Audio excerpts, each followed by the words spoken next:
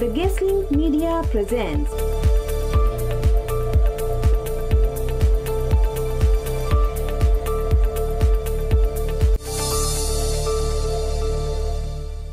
नमस्कार। एनटीभी प्लस हेरेर बसिरहनुभएका सम्पूर्ण दर्शकवृन्दहरूलाई कार्यक्रम प्रवर्धनमा स्वागत छ।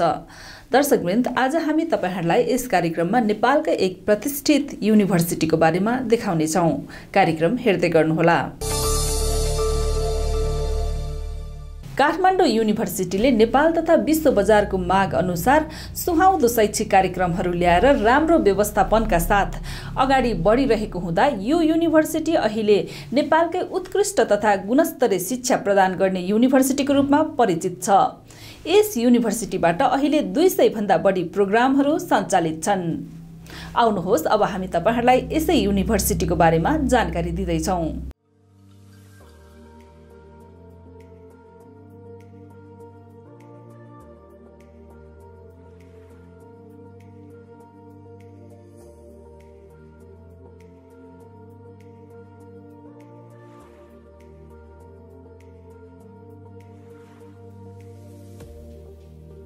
नेपालको सशक्त र प्रतिष्ठित विश्वविद्यालयहरूको नाम लिनुपर्दा काठमाडौँ विश्वविद्यालयको नाम अग्रस्थानमा आउँछ। यो विश्वविद्यालय समुदाय स्तरबाट सञ्चालित गैर नाफामुखी शैक्षिक संस्था हो। काठमाडौँ युनिभर्सिटी सन् 1991 को डिसेम्बर महिनामा धुलिखेलमा स्थापना भएको हो र सन् 1992 को जुलाई अगस्तबाट यस युनिभर्सिटीले कक्षा सञ्चालन गरेको हो।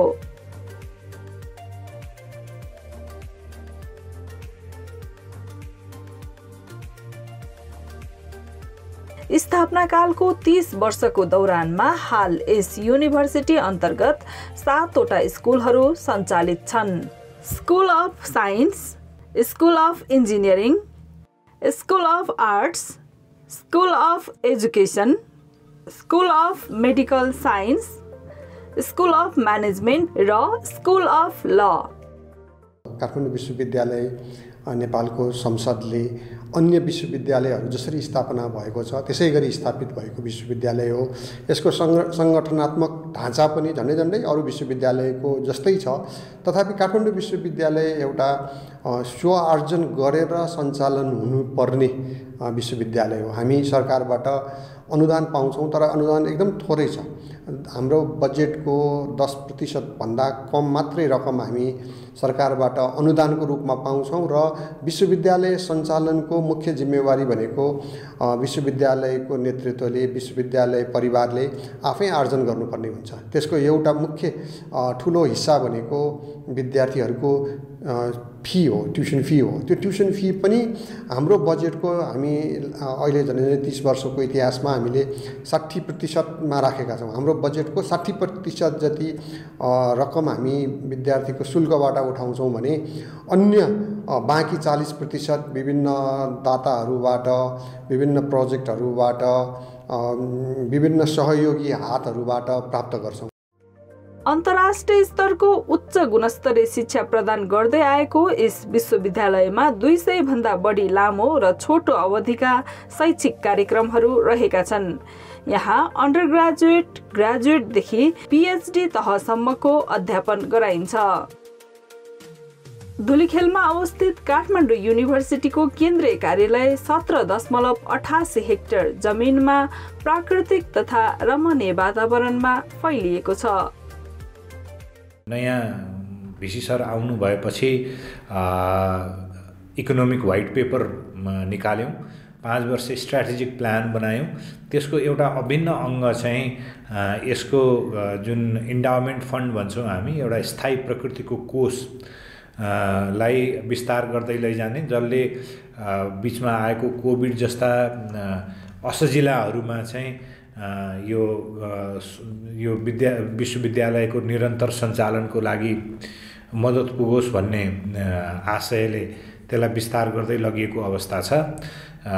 त्यसबाहेक काठमाडौँ विश्वविद्यालय यो आफ्नै स्रोतले चल्नुपर्ने विश्वविद्यालय हुँदाहुँदै पनि वार्षिक झन्नै 8 देखि 9 करोड रुपैयाँ चाहिँ विद्यार्थीहरूको यो छात्रवृत्ति, आर्थिक सहायता लगायतका कुरामा खर्च गर्छ र खोज अनुसन्धानका लागि सामुदायिक अनुसन्धान फ्याकल्टीहरूको अनुसन्धानमा पनि यसले चाहिँ योगदान गरिरहेको छ।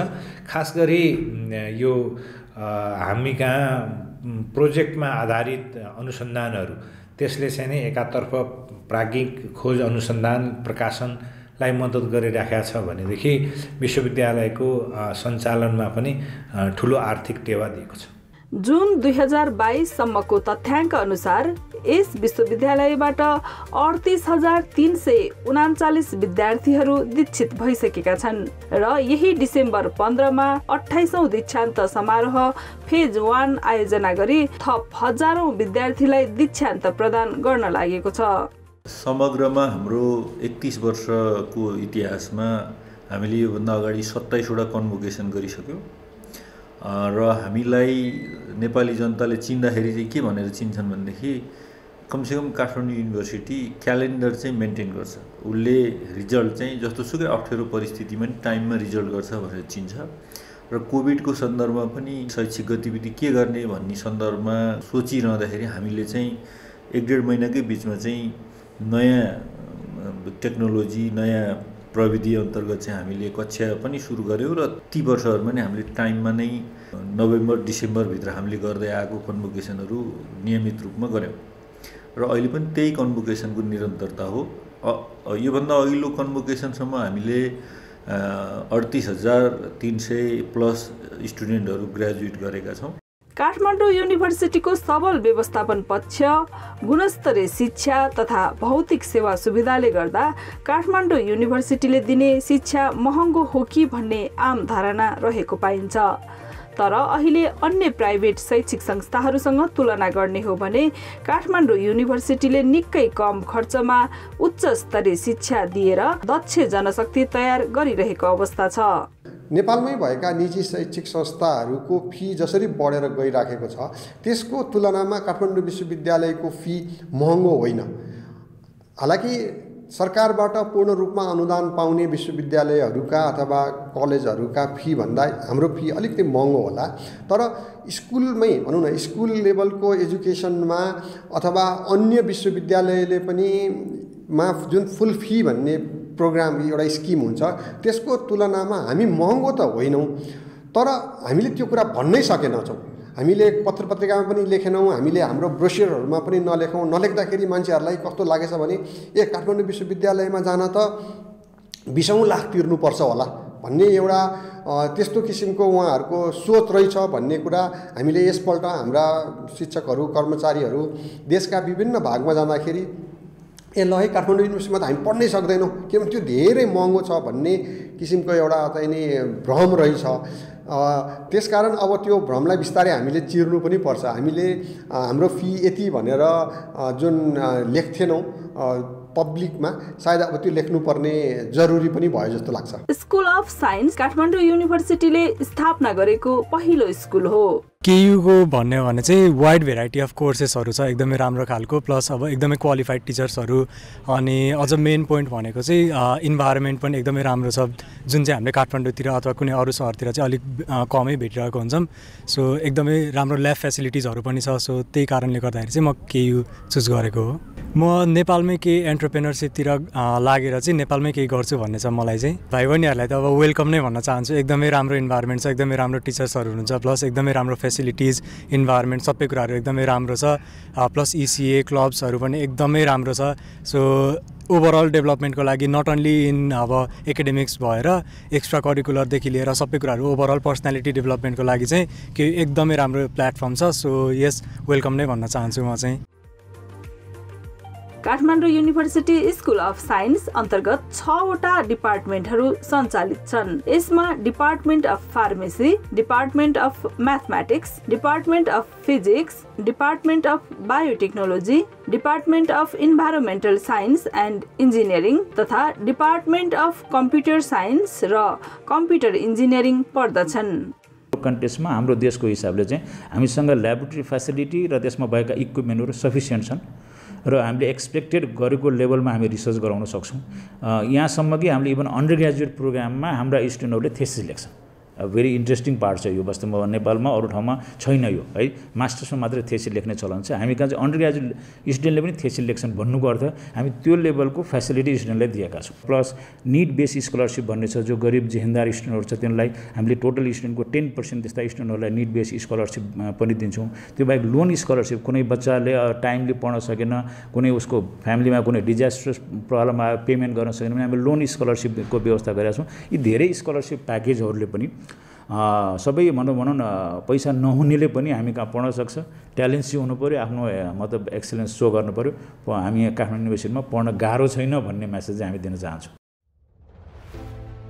केयु अन्तर्गत स्कुल अफ इन्जिनियरिङ सन् 1994 मा स्थापना भएको हो जुन समयमा नेपालमा इन्जिनियरिङमा डिप्लोमा लेभलको कोर्सहरू मात्र पढाइन्थ्यो त्यसबेला देशको इन्जिनियरिङ क्षेत्रमा दक्ष जनशक्तिको अभाव खड्किरहेको थियो त्यस्तो अवस्थामा computer science and engineering mechanical engineering र इलेक्ट्रिकल एन्ड इलेक्ट्रोनिक्स इन्जिनियरिङ गरी 3 वटा विधामा ब्याचलर लेभलको इन्जिनियरिङ शिक्षा नेपालमा नै पहिलो पटक केयुले सञ्चालन गरेको हो पढाइको सिस्टम ओभरअल एकदम राम्रो छ इच सेमेस्टरमा हामीले प्रोजेक्ट पनि गर्छौँ र सँगसँगै हामीले फिल्डको कार्य पनि गर्छौँ जस्तो जियोमेट्रिक्स इन्जिनियरिङमा चाहिँ हाम्रो 1 वर्षमा हाम्रो फिल्डमा पनि जान्छौँ हामी फिल्डमा पनि काम गर्न जान्छौँ त्यही भएर रिसर्च सँगसँगै हामी प्रोजेक्टलाई पनि अगाडि बढाउँछौँ त्यही भएर चाहिँ हाम्रो जुन यो कोर्स छ यो कोर्स एकदमै राम्रो नै छ जियोमेट्रिक्स इन्जिनियरिङको हकमा चाहिँ पढ्ने युनिभर्सिटी चाहिँ चुज गर्ने चाहिँ आफैले नै हो हामीले दिने भनेको सजेसन मात्रै हो त्यही भएर केयु चाहिँ ओभरअल हामी 3टै युनिभर्सिटीहरू हेर्दाखेरिमा चाहिँ केयु नै बेस्ट किन भन्दाखेरिमा यहाँ चाहिँ प्रोजेक्ट बेस्ड रिलेटेड सब्जेक्टहरू हुन्छ यहाँ एक्सपोजर बढी हुन्छ क्या एक त सेन्ट्रल क्याम्पस पनि भयो यसमा हामीले विभिन्न प्र्याक्टिकलको ल्याबदेखि लिएर सबै इक्विपमेन्टहरू हामीसँग पर्याप्त मात्रामा छ धुलिखेल भने एउटा राम्रो पढ्ने इन्भाइरोमेन्ट भएको ठाउँ पनि हो त्यो कारणले गर्दाखेरि नि पढ्ने राम्रो ठाउँ पनि छ सँगसँगै आफूलाई त्यो मोटिभेट गर्ने एउटा त्यो फ्रेस इन्भाइरोमेन्ट पनि छ त्यही कारणले गर्दाखेरिमा जियोमेट्रिक्स इन्जिनियरिङ यदि पढ्न चाहनुहुन्छ भने Kathmandu university is the best अरू युनिभर्सिटिज हेरी केयुको चाहिँ अब सेमेस्टर सकिने अनि त्यसपछि 4 इयर कोर्स भन्छ 4 इयर कोर्सै हुन्छ एक्जामहरू टाइममा हुने आफ्नै सिस्टममा रन भइराख्ने अर्को रिजन अब अफिलिएटेड कलेजहरू नभएर एउटै मात्र भएको भएर एक्जामहरू पनि टाइममा हुने अनि अर्को चाहिँ अब बाहिर पढाइ कन्टिन्यू गर्न जाँदाखेरि चाहिँ त्यसको लागि सजिलो हुने भयो अनि बाहिर युनिभर्सिटीहरूले पनि केयु भनेपछि अलिकति डिफ्रेन्ट वेमा हेर्ने रहेछ अलिक युनिक मान्ने रहेछ सो त्यही हो मेरो केयुमा त्यही भएर मैले केही चुज गर्न खोजेको आज केको एक्जाम दिएर आइरहनु भएको छ तपाईँ हजुर आज यो केयुको सिबिटी कम्प्युटर बेस्ड एक्जाम दिएर आएको entrance exam Kathmandu university school of इन्जिनियरिङले अहिलेको विश्व बजारको माग अनुसारका विषयहरू civil engineering geometrics engineering chemical engineering र माउन्टेन आर्किटेक्चर गरी 7 वटा डिपार्टमेन्टहरू सञ्चालन गरिरहेको छ अहिले हामीले ग्रिन हाइड्रोजनको पनि काठमाडौँ विश्वविद्यालय स्कुल अफ इन्जिनियरिङमा ग्रिन हाइड्रोजनको पनि हाम्रो ल्याब छ त्यो पनि पहिलोचोटि नेपालमा हो त्यसपछि हाम्रो हाई भोल्टेज ल्याब छ टर्बाइन टेस्टिङ ल्याब छ त्यो नेपालमा मात्रै होइन पहिले साउथ एसियामै पहिलो थियो पछि रुडकी इन्जिनियरिङ कलेजले पछि मात्रै सुरु गरेको हो र अहिले हामीले आर्टिफिसियल इन्टेलिजेन्स भन्ने कोर्स पनि हामीले सुरु गरेका छौँ जुन चाहिँ अहिलेको डिमान्ड हो यिनी भनेको छु जे डिमान्ड हुन्छ लोकली हामी विश्वविद्यालय विश्वको विद्यालय भएको हुनाले local as well as global के डिमान्ड हुन्छ त्यो अनुसार नै हामी आफूलाई भविष्यमा चाहिँ गइरहेका छौँ हामी अरू विश्वविद्यालयभन्दा किन फरक छौँ भन्दाखेरि हामी जहिले पनि निड बेस्ड एजुकेसनमा बिलिभ गर्छौँ आवश्यकता के छ मैले के पढेँ र त्यही पढाउनुपर्छ भन्ने होइन कि हामी हेर्नु शिक्षकहरू पनि हामी चाहिँ विद्यार्थीलाई चाहिँ कस्तो किसिमको नयाँ नयाँ कुराहरू पढाउँदाखेरि विद्यार्थीहरू चाहिँ मार्केटमा कन्ज्युम हुन सकुन् र साथसाथै देश निर्माणमा उनीहरू सहभागी हुन सकुन् भनेर हामीले गम्भीरता साथ त्यहाँ लिइरहेका हुन्छौँ त्यसले गर्दाखेरि यो माउन्टेन आर्किटेक्चर भनेको छ भने टेरेन सुहाउँदो चाहिँ आर्किटेक्चर हुनैपर्छ भनेपछि विद्यार्थीहरू त्यसमा धेरै नै आकर्षित भएका छन् भनेपछि यो आर्किटेक्चर प्रोग्राम चाहिँ हाम्रो एउटा चाहिँ one of the best programmes नै भन्छौँ हामीले KU school of medical science धुलिखेलको चौकोटमा 26.67 hectare जमिनमा अवस्थित छ Kathmandu university school of medical science अन्तर्गत अहिले MBBS programme nursing programme dental science surgery physiotherapy bachelor of midwifery bachelor of यौगिक साइन्स ब्याचलर अफ हेल्थ इन्फर्मेटिक जस्ता प्रोग्रामहरू सञ्चालनमा छन् देशको स्वास्थ्य क्षेत्रमा झन्डै 45% जनशक्ति केयुका उत्पादनले नै ओगटेको छ नाम पनि यतैतिर अलि राम्रै पोजिसनमा आयो अनि यहाँ चाहिँ प्रब्लम बेस्ड लर्निङ भन्ने एडिसनल पनि हुँदै रहेछ अनि त्यो थाहा पाएपछि चाहिँ अलि इन्डिभिजुअली नै स्टुडेन्टलाई स्टुडेन्ट फोकस लर्निङ हुन्छ भनेर थाहा पाएपछि चाहिँ यहीँ पढौँ यहीँ इन्भेस्ट गरौँ भनेर यहाँ पढ्न आएको। नेपालमा धेरै कलेजहरूले केयुबाट सम्बन्धन लिएर स्वास्थ्य क्षेत्रका लागि दक्ष जनशक्ति उत्पादन गरिरहेका छन्। केयुले धुलीखेल अस्पतालसँग समन्वय गरी काम गरिरहेको हुँदा यहाँ पढ्ने विद्यार्थीहरूले पर्याप्त प्र्याक्टिकल एक्सपोजर पाएका छन्। Kathmandu university school of science र केयु एफिलिएटेड विभिन्न कलेजहरूमा स्वास्थ्य शिक्षा हासिल गर्नका लागि प्रत्येक वर्ष लगभग 2000 विद्यार्थीहरू भर्ना हुने गरेका छन्। देशको 45% स्वास्थ्य जनशक्ति चाहिँ काठमाडौँ विश्वविद्यालयबाट उत्पादित भएका छन्। अहिलेसम्म देशको स्ट्याटिस्टिक्स हेर्ने हो भने त्यसमा पनि अब भूकम्पको अवस्थामा अथवा पेन्डेमिकको अवस्थामा जुन फ्रन्ट लाइनमा खटिएर काम गर्ने जनशक्तिहरू काठमाडौँ विश्वविद्यालय, यसका उत्पादन, काठमाडौँ विश्वविद्यालय अन्तर्गत रहेका विभिन्न मेडिकल कलेजहरू, त्यहाँ उपलब्ध सेवा सुविधा चाहिँ एकदम राम्रो र गुणस्तरीय भएको भन्ने हामीले फिडब्याक पाएका थियौँ र त्यसमा काठमाडौँ विश्वविद्यालय सधैँ गर्व नै गर्छ। केयुको स्कुल अफ आर्ट्स ललितपुरको हात्तीवनमा अवस्थित छ। सन् 1996 मा स्थापित यस स्कुल अन्तर्गत department of language and mass communication, department of development studies, department of art and design, department of music गरी 4 वटा विभाग रहेका छन्। यी बाहेक पनि अन्य थुप्रै प्रोग्रामहरू यस स्कुलले सञ्चालन गरिरहेको छ। टिचरहरू एकदमै केपेबल हुनुहुन्छ अनि मान्छे त्यो इन्टरेक्सनले पनि यो सब्जेक्ट मलाई चाहिँ टिचरले नै भनौँ न इम्पोर्टेन्ट हो जस्तो लाग्छ क्या। उहाँले जे सिकाउनुहुन्छ त्यो एकदमै त्यसले नै क्यारी गर्ने हो नि त हामीले अनि त्यसैले उहाँ टिचरहरू नि राम्रो हुन्छ त्यसैले पनि हो। अनि बिहान चाँडै आउँ जस्तो लाग्ने त्यस्तो हुन्छ, केही स्ट्रेस त्यस्तो केही पनि हुँदैन। अब वर्कलोड हुन्छ होइन, त्यसले नै राम्रो हुने त हो अनि त्यसैले आउन एकदमै राम्रो लाग्छ। कलेज सोच्दाखेरि पैसा खर्च हुन्छ यताउति भन्छ नि, तर मलाई चाहिँ यहाँ जे फी राखेँ नि त्योभन्दा बढी नै पाइरहेको छु जस्तो लाग्छ क्या। किनभने टिचरहरू एकदमै राम्रो हुन्छ, केपेबल हुनुहुन्छ अनि साथीहरू पनि एकदम डिसेन्ट छ अनि हेल्प गर्ने, एकअर्कालाई सिकाउने, सिक्ने। अब आफ्नै पियरहरू पनि बढिरहेको देख्दा मोटिभेट पनि हुन्छ, रमाइलो लाग्छ एकदम। यहाँ एकदमै खुला वातावरणमा विद्यार्थीहरू रमाएर पढिरहेको देख्न सकिन्छ। KU school of आर्ट्सले KU school of medical साइन्ससँग मिलेर यसै वर्षदेखि ब्याचलर अफ यौगिक साइन्स प्रोग्राम पनि सञ्चालन गरेको छ। अहिले यो वर्ष हामीले यो फेब्रुअरीमा 2022 को फेब्रुअरीबाट चाहिँ मास्टर्स अफ फाइन आर्ट्स पनि गरेका छौँ होइन, स्टार्ट गरेका छौँ। स्टुडेन्टहरूको राम्रै इन्टेक भएको छ, 30 सिटमा 30 एउटै आउनु भएको छ। एफिलिएटेड प्रोग्राम चाहिँ हाम्रो एफिलिएटेड कलेजहरूले चलाउँछन्, उहाँहरूले चाहिँ हाम्रोबाट पर्मिसन लिएर होइन। जस्तै नेसनल कलेज छ, नेसनल कलेजमा पनि अन्डर ग्रेजुएट लेभलका प्रोग्रामहरू चलाइरहेका छन्। अनि अर्को हाम्रो एफिलिएटेड कलेज भनेको सेन्ट जेभियर्स माइतीघर, उनीहरूले चाहिँ हाम्रो लामो समयदेखि हाम्रो एउटा प्रोग्राम चलाइरहेको छन्, त्यो चाहिँ ब्याचलर इन सोसियल वर्क भनेर त्यसरी हामीले चाहिँ चलाइरहेको छ स्कुल अफ आर्ट्सभित्र। अनि अलटुगेदर हाम्रो अहिले 20 वटा जति प्रोग्राम छ। अनि हाम्रो भनेको लेभल वाइज हेर्ने भनेको तपाईँको अन्डर ग्रेजुएटदेखि पिएचडीसम्म छ। केयु स्कुल अफ एजुकेसन पनि ललितपुरको हात्तीवनमै रहेको छ। केयु स्कुल अफ एजुकेसन पनि ललितपुरको हात्तीवनमा नै रहेको छ।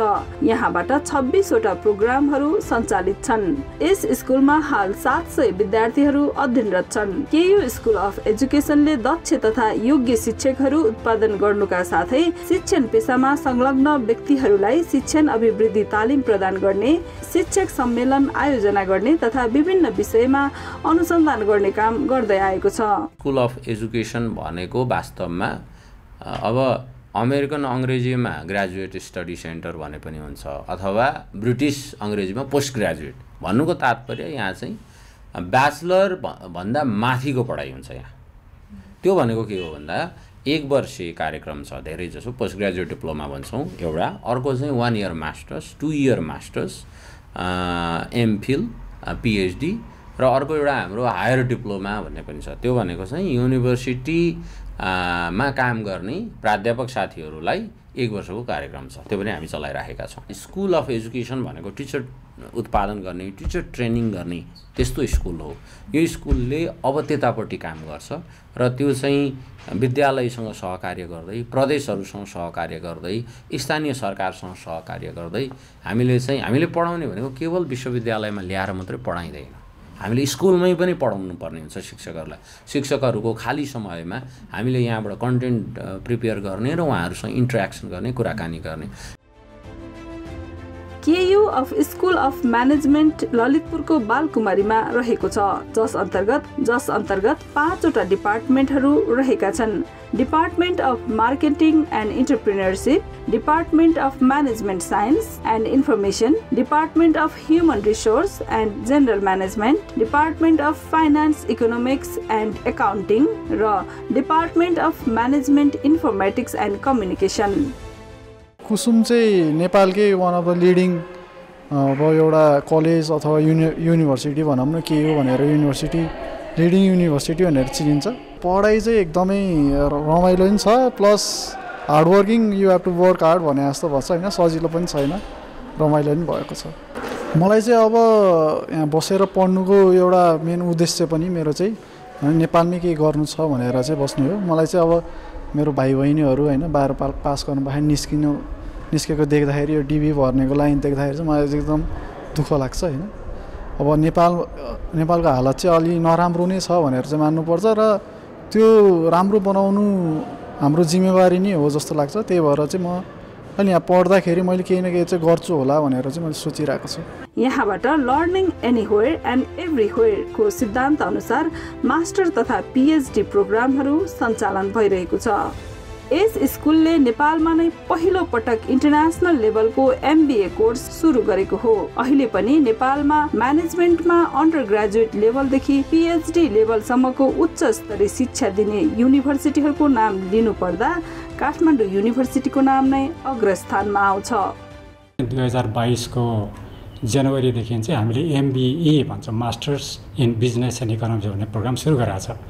त्यसलाई चाहिँ हामीले बिजनेस पनि बुझेको, व्यवसाय पनि जानेको, त्यसको ज्ञान भएको र अर्थशास्त्रको सिद्धान्तहरू, एनालिटिकल टुल्सहरू अनि मेथोडोलोजीहरू जानेको, त्यो दुईटैलाई कम्बाइन गरेर चाहिँ एउटा नयाँ प्याकेजको प्रोग्राम हामीले सञ्चालन गरेको हो। यो प्रोग्राम चाहिँ विश्वको अब ठुल्ठुलो हार्वर्ड विश्वविद्यालयमा जमानादेखि चलिरहेको प्रोग्राम हो।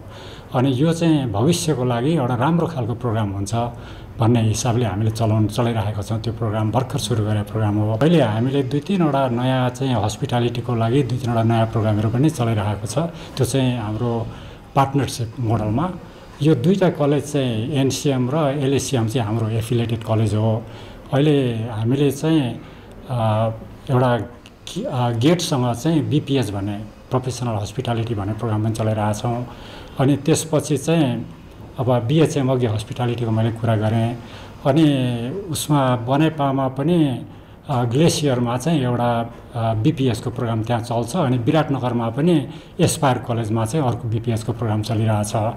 अनि अहिले भर्खरै केयु नाथम भन्ने कोलाबोरेसन पार्टनरसिपमा चाहिँ बर्दिवासमा हामीले चाहिँ बीएचएम हस्पिटालिटीको प्रोग्राम चलाइरहेछौँ।